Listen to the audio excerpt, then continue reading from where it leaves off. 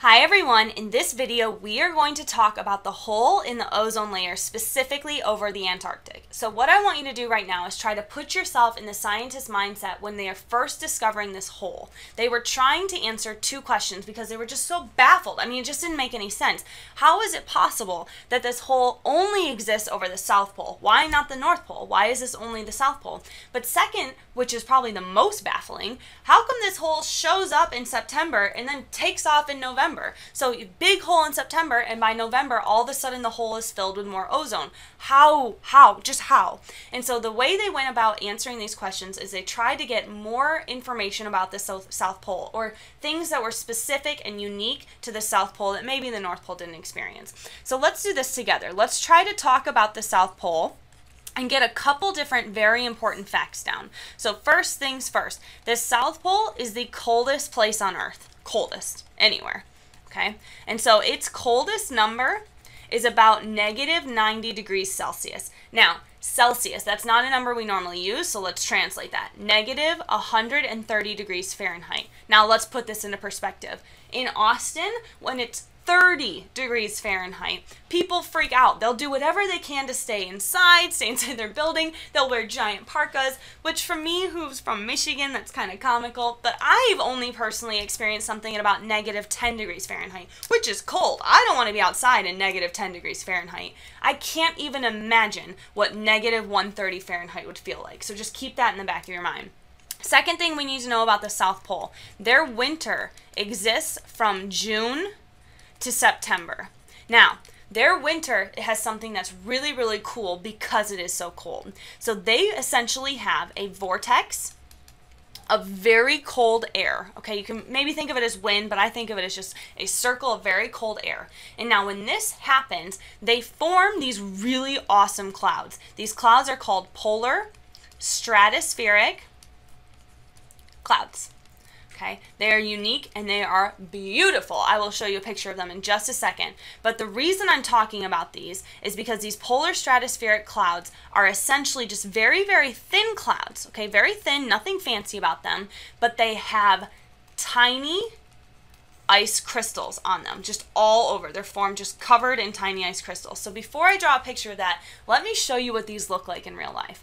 So here's a picture of it where the bottom part, this is your tropospheric cloud. So it's just this top part here that's really our polar stratospheric clouds, but they're so beautiful. And when they hit at the exact same time, when you get gorgeous tropospheric clouds with the sun setting, oh, they can just be stunning. But here's actually my favorite picture. At this very top part, these are 100% water composed or composition for polar stratospheric clouds. And they're just beautiful. Like, look at those pinks, and there's some blues. They're just so pretty. I just like them.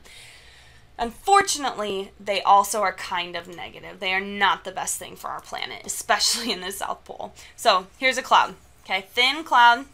Has tiny ice crystals on it. There's my ice crystal. So here is what happens in the South Pole. They have two different molecules that are entirely harmless unless they interact with these specific clouds. So let's start off with looking at ClONO2. Now, when that comes here and it interacts with the outside of these tiny ice crystals, what happens is they break apart into HOCl. No big deal, that's a fine chemical, we have no problem with it.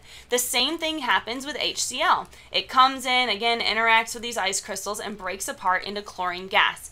Both of these, fine in our stratosphere in the winter. No problems, I mean, absolutely no problems, they're good, no issues. Now let's move forward.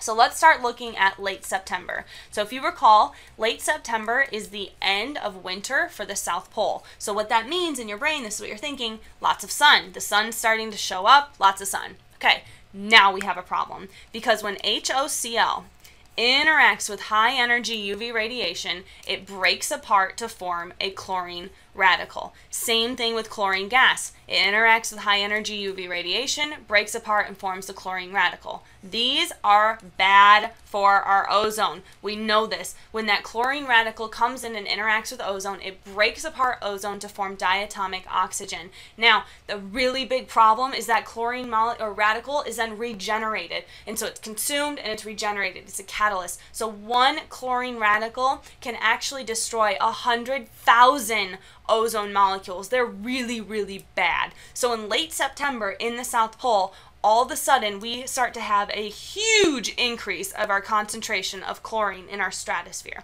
So that's a big problem. Now let's move forward. Now we move to early November. So in early November, two important things happen. The first thing is that our clouds start to dissipate. Okay, so it's not that cold. We don't have these huge vortex of cold air, so our clouds start to dissipate. So what you need to be thinking of, this halts the production of HOCl and chlorine gas. So we're no longer producing these things that then decompose to create the chlorine radical. So that's step one. That's a really good thing. And the second thing, which is even better, is that the wind from our lower latitudes, okay, brings ozone to the South Pole.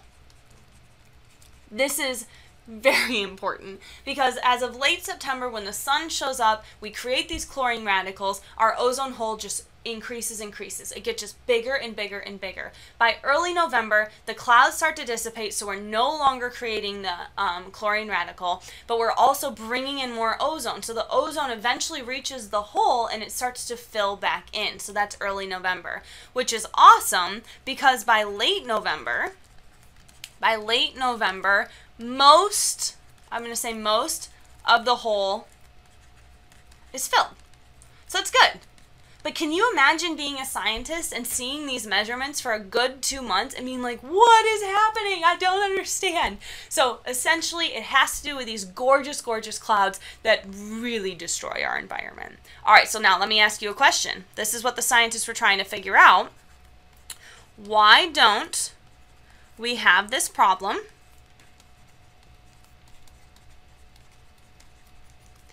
in the North Pole? Okay, we know why it happens in the South. Why don't we have it in the North? Go. Did you get an answer? Hopefully you did. Essentially, it all comes down to the fact that the North Pole is not cold enough. That's really it. If the North Pole reached temperatures of -90 degrees Celsius, they would probably form these polar stratospheric clouds. They would probably have the reduction into all these awful chemicals, which then decompose to create these chlorine radicals, which then destroy the ozone, and then they would have a hole over the North Pole. But luckily for us, it's not cold enough. And so the North Pole simply does not have this problem because the temperature is warm enough. So now, let's go down just a little bit so I can show you a graph of this. Basically, all you need to see are the average temperatures here, this red line. And so for the Arctic, we just see that it only reaches temperatures of about -75 or so, -75 degrees Celsius, whereas the Arctic can reach all the way down to -90. Now, this difference of about 15 degrees Celsius is enough that our ozone is protected in the North Pole. So thank goodness for that. Take care of yourself, guys. Have a good week.